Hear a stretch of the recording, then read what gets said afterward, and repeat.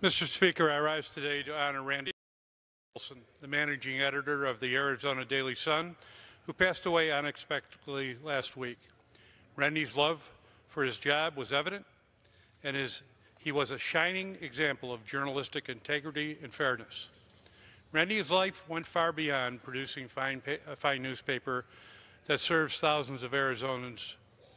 He was also fully committed to giving back to his community.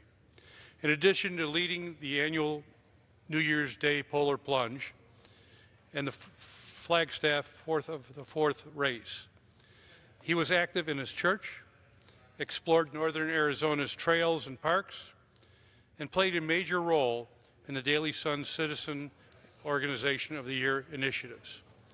Randy's legacy will live on, thanks to his enduring commitment to his community, his state, and his paper.